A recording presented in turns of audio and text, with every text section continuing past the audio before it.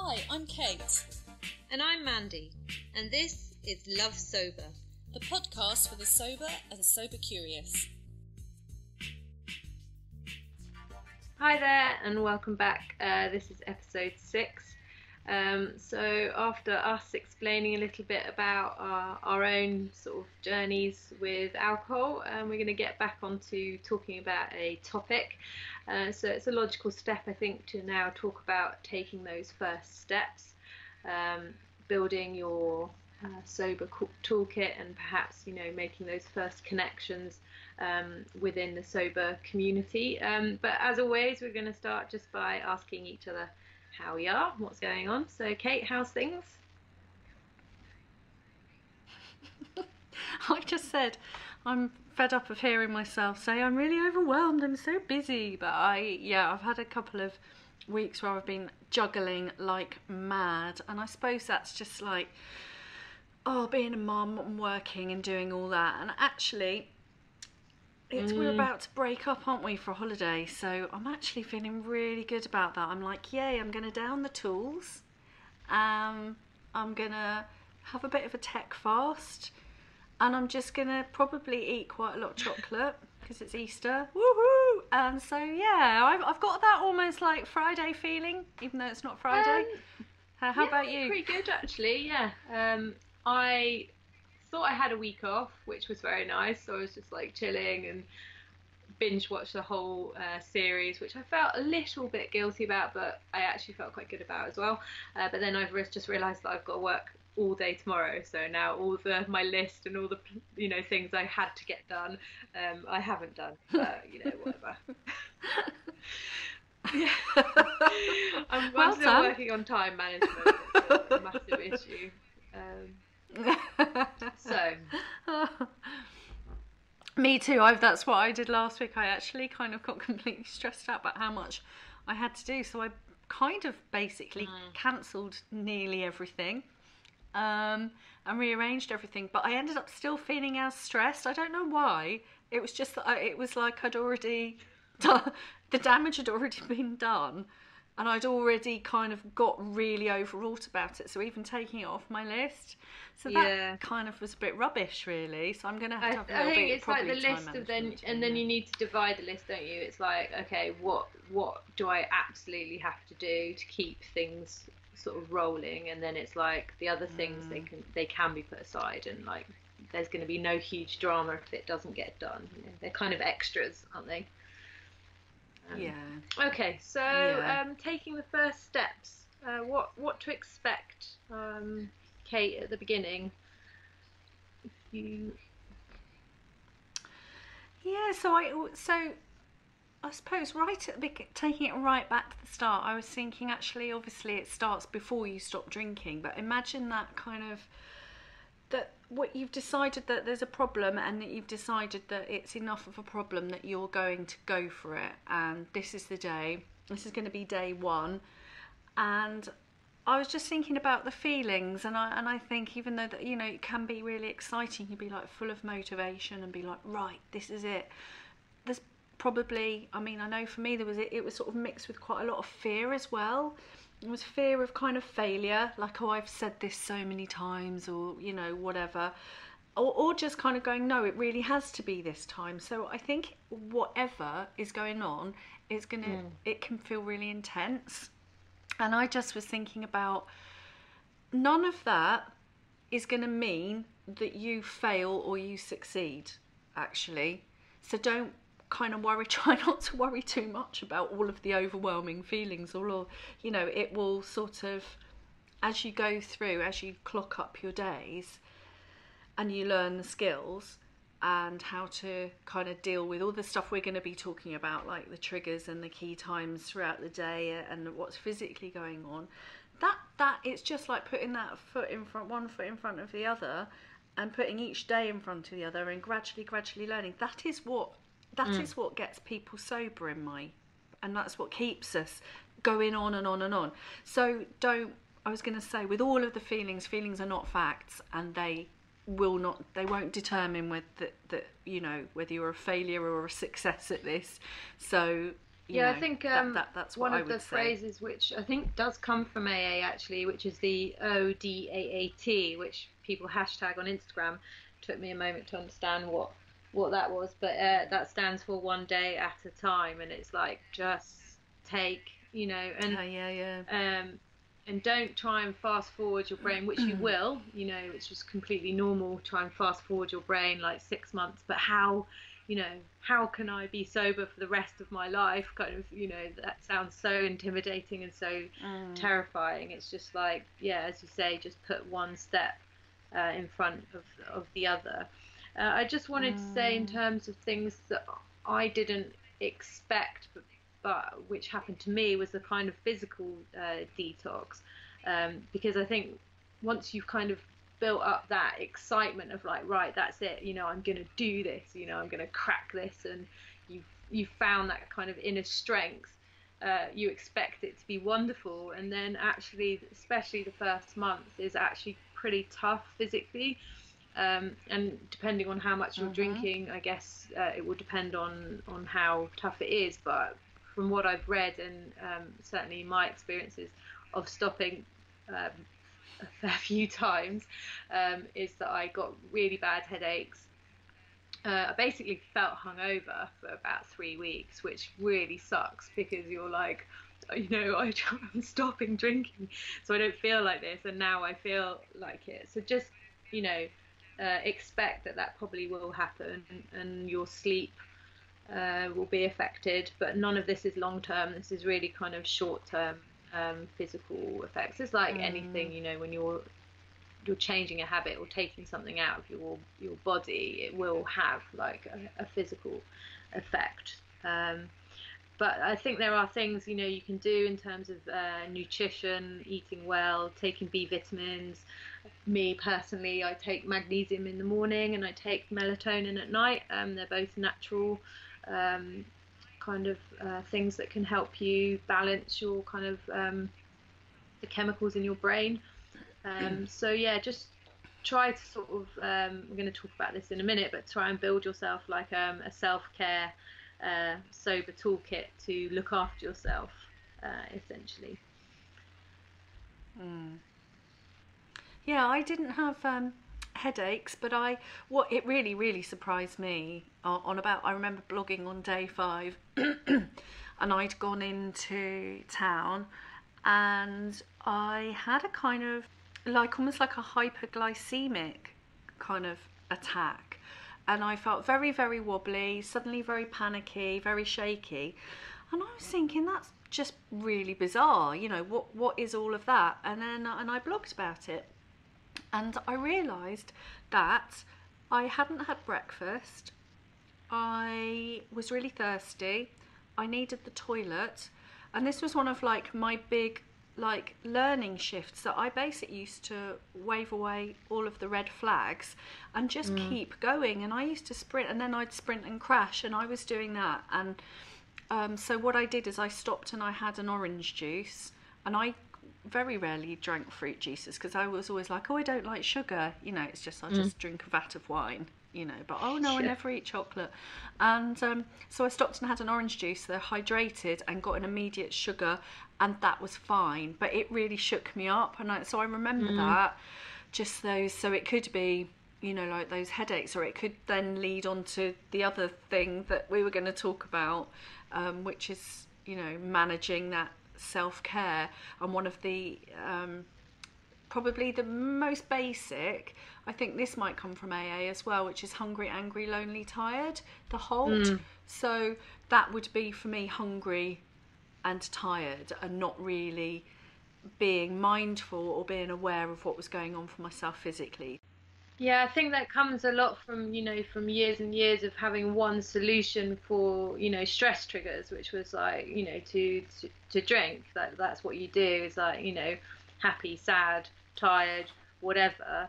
And certainly, when you take that out and you stop numbing your responses to things, that has an effect, not only when, in the evening when you would be drinking, but has an effect all day long. And it's like learning, I guess, in an infantile state, who you used to be and how you react to things, which you've kind of pushed away for so long. And that HALT thing, hungry, angry, lonely, tired, that's so good and really, really interesting, because there's so many moments it's just like, why am I feeling like this?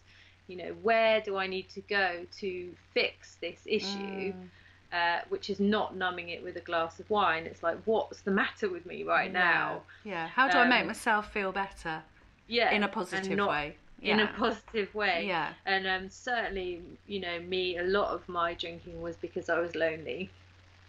A lot was because I was, well, all of it, to be honest, apart from hungry, like I've, always ate quite well, but, there was a lot of anger about my past. There was a lot of feeling lonely, and a lot of being absolutely knackered as a parent. So, just stop for a moment and and let it pass as well. It's like, just let that time go. It's like, okay, sit with it. Like, what's going on?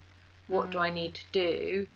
And I think you were going to talk about that in terms of distraction, which is the key kind of.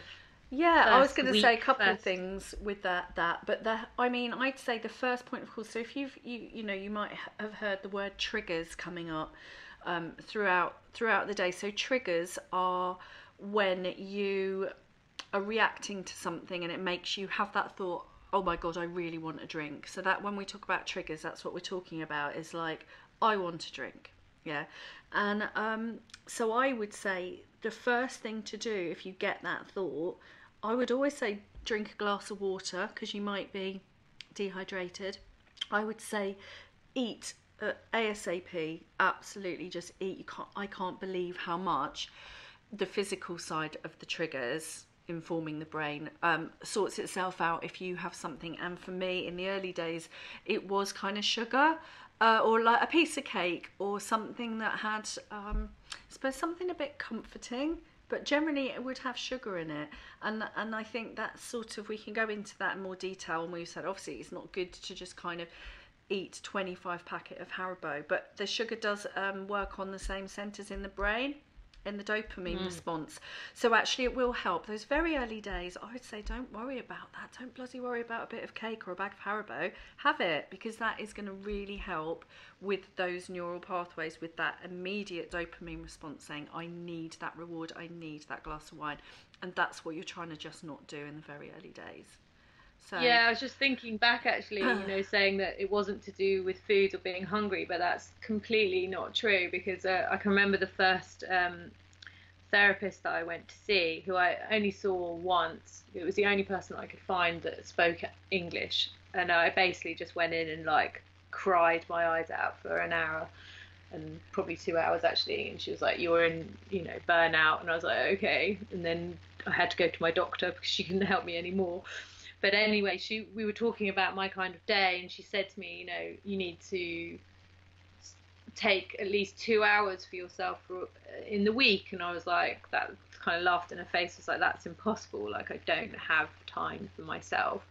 And also we were talking about my night routine, and I was saying, and this happens, and this happens, and then I have to feed the kids, and then this happens. And she was like, well, when do you eat? And I was like, well, I eat when the kids have gone to bed, because I want that time for myself to like unwind. And she was like, so you don't eat from getting back from work at 5 o'clock until 9 o'clock? And I was like, no. And she was like, well, not even like a bit of bread? And I was like, no, because I was so obsessed with like not putting on weight, and not like, and I was probably, really not in a good physical state at all. And I was so obsessed about not having carbs that I wouldn't eat. And then, by that time I'd be like, oh, well, I'm just not going to eat because it's too late, and like, I can't be bothered, and I was so tired, I couldn't be bothered to cook. So I'd just sit down and have a glass of wine, and sometimes not eat at all, and like literally have wine, and that would be my calories. So yeah, hungry is actually really important. Yeah, me too. Yeah. And I think mine was sort of more being just mindful, and I definitely starved myself so that I could drink wine, and I put my calories there. So I think there's a real gender thing going on with that, with us girls. Lonely too, because my husband was working until we'd get back about 11:30 at night from working late shifts on the paper. and tired. I hate being tired. Tired is my least favourite feeling because tired makes me feel anxious. And I just feel like, and I couldn't work out why actually, and it's really ironic, and this is sort of a bit of a digression, but you know, like when I drank, it used to wreck my sleep so much, like for the last few years, and I would feel so tired like all day, and I hated it so much because, you know, so all of those I really recognise. And you said something about the distraction, so another thing you can do as well as look after hungry, angry, lonely, tired is, it goes back to the addictive voice recognition and the wine witch. So in these early days, I think it's fair to say that the wine witch is going to be hollering quite a lot at various times of the day. And she might be quiet in the morning and then start up about lunchtime. She'd start up about lunchtime with me. Oh, you know, to always look at the sun's out. Oh, that'd be nice to have a shandy, blah, blah, blah. And then before you know it, I wasn't really mindful of that voice, but then it would build up and up and up, and then it's hollering, bit of stress, tea time, kids arguing, and I'd just be like, oh my God, I'm literally, it's screaming now, it's screaming so loud. And it's really interesting, isn't it? So with the addictive voice recognition, it's like, just recognise that is the addictive voice, just the one that says I want wine, and just try and relax, distract. So, you know, it could be go and have a bath. If you have the freedom, go for a run or go and watch telly, eat something, just go and do something different until it passes, because it does pass. And that was a total revelation. That was like a power block for me. I was like, wowzers. I think we might have said this before, you know, that by 7 o'clock or 8 o'clock, I'm not feeling the same as I was at 5. So it's like, okay, distract, trust that it will go away or quieten down, and it really will. So literally just, sometimes it's just about, because, you know, we talked about the fear of forever. Of course, that's like a scary concept, because in the early days, sometimes it's literally getting through the minutes of intense trigger times, I think, and then the hours, and then it's the days, and then it's, you know, I remember kind of months on just thinking, I don't think about it now. Like often, No, like I I'll don't. have days when I literally don't think about wine.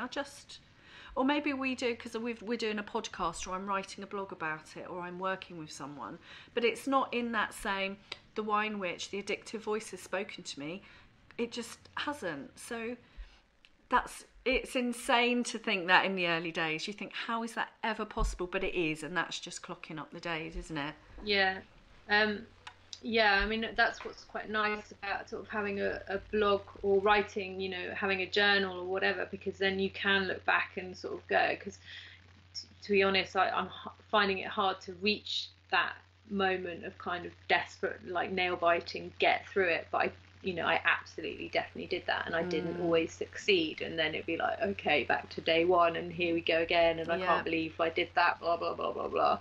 And that went on for a good couple of years. So I definitely went through that. But yeah, I mean, now I sometimes look at people that are drinking and find it quite sort of surprising. It's like, oh, why do you want to drink? Why is that like a good idea now? But like, it just doesn't occur to me to do that. It's very, very specific situations where I'll just, and you know, now it's just quite, you know, I can analyze it and go, oh, that's interesting. Like I went for a walk the other day with my son, and we had like a really, really nice time, but it was quite cold and kind of wintry, and and then we went and had like we had a cake and a cup of tea, and I was just like, oh, this is so nice. And then I was like, oh, I'd love to have a glass of wine when I get home. And it was like, you know, in front of the where did that come from? In front of the fire, and you know, all snugly under a blanket. And it was like, well, I don't even have a fire, so I can't do that. Yeah. But it was just like, you know, I had this kind of image in my head of this romantic idea of having a glass of wine, and now I can kind of like go like weird, and throw it away quite easily. And it's, yeah, I guess that kind of imagery is I think the romanticising around it is really, and that's a really good point. That's really common, isn't it? It's almost like it's quite it was quite filmic for me. So there's lots of associations. So it's not just a glass of wine. It's a glass of wine in a setting with a feeling and with stuff attached to it, and it's all of that. It's really, really interesting. And I think slowly those associations, it's like breaking connections, cutting strings, you know. But it takes a while, doesn't it? And just to know that that's the addictive voice playing that favourite film of whatever it is to sell you a little glass of wine. They're a cheeky one which will end up being more and end up making you feel awful. And so it's just sort of not believing it, isn't it? It's like, you know, and it's you being have to able be quite to fast forward as well and go, it's like understanding that it's a trick, and it is, you know, that's the addictive voice. It's like, no, that's a trick, because, you know, if I do that, then this will happen, then this will happen, then this will happen, and I don't want any of that comes after it. So I'm not doing, you know, it's a lie, basically. The well, you talked about as well, like kind of having this self-care, sort of a little package, a self-care toolkit, and I think that. I mean, I remember, I can't remember where I read it, but it was about a woman saying that she approached the first 3 months. It's almost like when you're pregnant, where you just go, I'm not going to, I'm not going to run a marathon if I'm newly pregnant, am I? I'm not going to climb Mount Everest if I've got morning sickness. And it was like, just let yourself off the hook. Prioritise this and, you know, sleep when you want, you know, as much as you can. Obviously we have real life restrictions on us. As much as you can, rest, eat what you want, eat what you fancy, and try and be mindful of it making you feel good, but not trying to. I mean, I remember I just was like, right, I'm perfect and shiny and happy, and I've got to be happy all the time, and now I've got to we need to sort this out and that out, and it's like, no, call off the hunt. Like, just let yourself off the hook. Like, this is going to be, there's going to be lots of stuff shifting around, possibly, but for most of us, I think that happens. And I would say, like, be curious and let yourself off the hook as much as possible, and just, you know, you don't have to go to that party. You said that, you know, it's not going to be forever. Don't kind of go, oh right, okay, I really can't cope with going to that party tonight. That means my social life is over and I'm always just going to be this lonely person. No, you're not. You're going to feel really different in 3 months' time. So don't freak out. Just like allow this to be the thing, just for, you know, how long would you say? I mean, I think 3 months was probably a good amount of time for me to just start feeling a little bit more like baby steps were starting to be over and I was starting to toddle a bit. Don't know. Definitely. I think and I think that's why the danger of kind of dry January, isn't it, is that like, I think that's why people, even alcohol kind of awareness charities and stuff, are trying to push it out to at least like 90 days, because you change habits in that time, and also it gives you enough time to sort of get all the messy first months out of the way, and then start to feel a bit better. But I'd say I'd say give yourself 6 months to get yourself like back, you know, into really feeling good about socializing and stuff. And also just think, okay, well, this, you know, things are going to change, but that's okay. And like, you know, I'm finally becoming an adult. Quite like it. Like, someone sort of said to me, oh, but you know, I get so tired by like 10:30, I just kind of want to go home. And it's like, well, that's fine. You know, you're in your 40s, you've got a full-time job, you've got 2 kids. It's like, you know, if you're knackered and you want to go home at 10:30, then that's fine. And, you know, I always say, like, I'm absolutely happy to sort of have lunch or brunch with people, but it's actually very rare that I do want to stay up till 3 a.m. I just, it doesn't fit with my life now. And, you know, and I had a good innings of being like a party girl, but I'm kind of done, you know. And I get those moments where I want to go dancing and I can do all that stuff, but it's not like a week in, week out thing. It just doesn't fit with what my priorities, you know. My priorities is being a good mum and having a good job, which I, you know, slightly struggling with at the moment, but and making sort of a pathway for myself for the future, and for me and my husband to be able to have a nice life when the kids are gone, and creating things for the next stage. It's like, what's the next stage of my life? Right, there'll be my 40s, my 50s. What do I want to be doing then? It's like, I don't want to be hungover and feeling miserable. I want to be like, doing yoga and traveling and eating really nice food. And this thing about food, I was thinking about it yesterday. It's like, I absolutely love food. I get so excited about like lunching. It's like, whenever I make a plan with any friend, it's, I was making a plan to take my mum out for her birthday. It's like, okay, where do you want to go? As long as they've got a nice like cafe, it's fine with me, because that's what brings me pleasure. Like, I really enjoy having a nice lunch and a piece of cake, and I was suppressing all that for drinking alcohol. And I think that sort of, you get clearer on that as you go along, don't you? But I think that, that is a lovely thing. You can reframe socialising, and, our connections. You can have really great, meaningful, sober conversations with people over brunch, rather than a conversation you don't remember. So it's like, I know we've come to see socialising as like one thing, but actually it can be, you can connect in all sorts of ways. Yeah, I think that's really important. I think sort of those early days of just reaching out and getting support and being able to kind of work it all through with people. So places like Soberistas or Club Soda, where you've met loads of people on Instagram, haven't you? Or I've remembered what I was going to say. For me, that sort of mix of sort of self-care, but also being quite strict. So, like a good parent, almost, I don't know. So, like, okay, I'm not going to engage with the wine, which I'm not going to give that airtime, but I'm going to be really, like, looking after myself in other areas, and sort of gently. So, like, if I remember Rebecca Weller of Sexy Sobriety saying, if it's not a hell yeah, it's a hell no. You don't have to shoehorn yourself. So that was probably my personal little mix that I had to find my balance with, which was like, what areas am I really strict on, and what areas am I going to just be really soft about? And I had to be like really clear about the alcohol. That's black and white. That's a grey area. That's a shut door, and I'm not going there. The rest is like, let's just kind of start to see what feels good. Let's start to, do you know what I mean? So this is this sort of exploration of yourself. I don't know if that makes sense. So, in terms of the toolkit, because we talk about this toolkit, but people might not know what it is. I mean, it can be as physical of literally sort of sorting out your house and sorting out your cupboards to have things to go to when you trigger, or when you're not feeling good.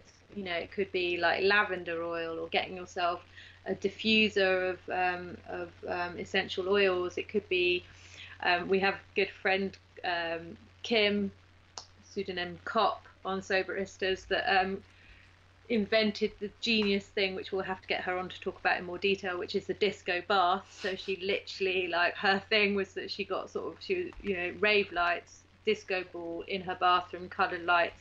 She'd go in there, and pump out like hardcore kind of techno, and have a disco bath. And that was like, she'd literally like hammer herself through that thing of just like, with the lights and everything, just to kind of like, get her through that trigger time, And I love those sort of things of like pushing. It's like, again, going back to what makes you happy as a kid. It's like, is it drawing and getting into colouring mandalas, or is it going horse riding? Or I mean, I was on the beach with my daughter on Sunday, and it was about I don't know what time it was, about 1 o'clock. So a lot of people would have been in having lunch and having some wine, and there was these 3 people that were galloping across the beach on horses.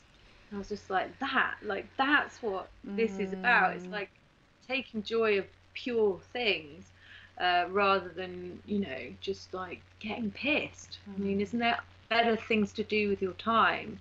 And for me, that was really hard at the beginning, because I had no hobbies. Like, I didn't do anything from, I gave up dancing. I used to do contemporary dance, which I gave up when I was like 15.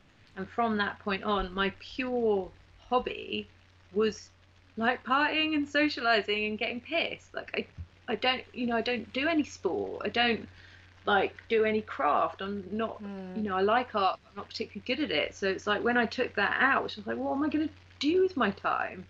So yeah, like I binge watched a lot of TV, but and at the same, for me, is that's a long-term thing for me being okay when my kids leave too. It's like I need to find the things that you love to do with my time, yeah. Otherwise I'm going to be completely lost. And when you've got all this dead time when you don't know what to do with yourself, then part of filling that is drinking, because it's just like it's and that's banal, you get so much time back when you stop drinking. I think this is a brilliant part, but it's a challenge as well. And I think that there's two things, like the childhood hobbies is a good place to start. Doing a bucket list. Again, I think that this starts to kind of emerge slightly down the line a little bit. It's not just getting through but definitely by, I suppose, about couple of months, 2 to 3 months, I was thinking, okay, what now? What do I need? And those, I would say as well, just before I forget again, sober treats. I think these are so vital, because this self-care, I think there's a bit of a confusion about it. About some people just think it's a massage, or some people are like, what is it? It's a bit fluffy. I think self-care is whatever you need and whatever sort of is making you feel good. And that could be like a lavender oil, like you were saying. It could be a massage. It could be doing a mindfulness course. It could be, it can be sort of a bit deeper than that. And I think that you kind of can get to grips with that. But what it does, like for me, I started with just like, and this is really embarrassing, like buying some Post-its. Like that was like, because I really like stationery, so I buy myself a Post-it, and it just sort of cheered me up. Or it's things like little things that cheer you up. And again, you're rewiring your reward system away from the glass of wine will cheer me up. I'm sorry, it's not a crime if I buy Post-its and they cheer me up. It doesn't mean I'm addicted to Post-its. It just means that I kind of like they cheer me up, right? So, and like little things like that. And my a very, very wise friend of mine said, because she'd bought a lipstick, and she said sometimes it's outside in and sometimes it's inside out. And so sometimes if we are sometimes we come to this journey absolutely feeling broken, and we haven't got that inside out work sorted out. So sometimes buying a new lipstick, having your hair done, buying a Post-it, you are like starting to put things in, and it's coming outside in for you. And actually what I found is then that generated this feeling better, and a much deeper much more sort of spiritual, deeper conversation happened, but a lot later on. So sober treats, one a day. Go and treat yourself, put your feet up, have a nice cup, buy a nice mug to have your lovely hot chocolate in, you know what I mean? Just like posh tea. Teas. I love going to the tea shop. Like, it's just that thing, because when you stop drinking, it's that kind of as we talked about, that romanticism. Especially for me, I live in France, my husband has a wine cellar. Like, we have these amazing fine wines that are 10, 15 years old. They're really expensive. They do taste beautiful. Like, I can't deny that. I mean, now I can't get the taste. I can't imagine the taste. For me, it's like vinegary. But I go to a posh tea shop. There's one in my town, and there's like a wall of tea, loose tea, and it's amazing. Like, I get the same buzz of like going, oh, what shall I have? And I have that. Oh, maybe have a bit sort of a bit smoky tea, or and the way that they prepare it with a little pot, and and clearly a homemade cake at the same time. But I mean, those things are like proper treats for me. And when you can have a piece of cake and a cup of tea guilt free, it's great. And that's something I can share with my kids. It's like, it's not me doing something that's secretive and separate from them. It's like a family treat. And then that ticks all the social and family boxes as well. And I think, like, and in the early days I probably wouldn't have got that. I'd have just gone, a cup of tea and a cake, like, that's no use to man nor beast. But as you go on and your brain rewires, and I feel like I think I get pleased by much simpler things and real things. So once the addiction is, or whatever you want to call it, the problematic, the relationship is dying away, those other things do satisfy you. So even though you think, oh, that's just, yeah, but that's not bloody gin and tonic, is it? It's like, well, no, I know it doesn't feel like that now, but it will. Like, it will. Yeah. And you'll find those things to float your boat. And part of that is that addiction kind of, you know, dying away, and the brain recalibrating, and I guess that's it. You know, it's we're running out of time, but I guess that's a good place to start, isn't it? Is, you know, when you are in that distraught kind of beginning period and it all seems quite kind of grim and unachievable and hard. You know, there's some great books now, like, you know, Catherine Gray's book, The Unexpected Joy of Being Sober, is great if you're starting out, to kind of see the positive sides of it. But it's also, write yourself, as you said, like when you said bucket list, I got all like, ooh, excited. It's like, oh, you know, like what possibilities are out there for me, you know, like what do I want? Like, I'm making a choice which is going to affect the rest of, you know, my life, or next week, or, you know, whatever. And what else? What are the things that bring me joy, which isn't booze? So you've got booze on one side. That's just one thing. Like drinking alcohol is one thing on one side of the list, and then list all the other things that you like, or bring you joy, or make you happy, or bring you satisfaction. And if you keep looking at that list, go, right, one thing or all of this, one thing, all of this, you know, that'd be very, very helpful to kind of go, right, and then do them, because I think that's the other thing. Like, this is about doing, isn't it? Like, being sober is about doing every day. Like, you just put one foot in front of the other, and then you've got a day sober, and so, you know, if you've got your bucket list, kind of go and do some of them. You know, why not? Like, and then see how they feel. And you might be like, actually, you know what, I really don't like horse riding anymore, or I feel too much of a knob tap dancing. Do you know what? I'll never feel like that, but do you know what I mean? It's like, but so what? So, you know, I know that, just really quickly, I know that one of the feelings that I had when I first stopped drinking was suddenly a feeling of possibility. That I felt like this trajectory of predictability. Like, I know what's going to happen if I drink a bottle of wine, or sometimes I don't, and that's even more scary. But generally, I just know that outcome. I know that outcome, and all I can see is this bloody path right all the way until hopefully old age and the grave. You know what I mean? It was like, oh God, that's so predictable. What does sober look like? I don't know that. I don't know where that can take me, and I can't believe where the people that I've met, and what it's like. So, you know, there's that as well. That kind of just, I think, part of the talk. If someone, I don't know if anyone had said that specifically to me, but I know that, like, being part of the sober community and just seeing people further on going, it's fine, it'll get better. That's one of the really important toolkitty bits about being in a sober community, because you see people who've gone, no, don't worry, I've been there, I know what it's like, yes, yada yada, I know all of that, what you're talking about, I get it, but look how it can look. So shall we quickly recap the toolkit before we sign off? We've said being HALT, hungry, angry, lonely, tired. Trigger times during the day to play it forward. We've said sober treats, haven't we? Yeah. And like a bucket list kind of thing. And we've said linking with the sober community. Can you think of anything else?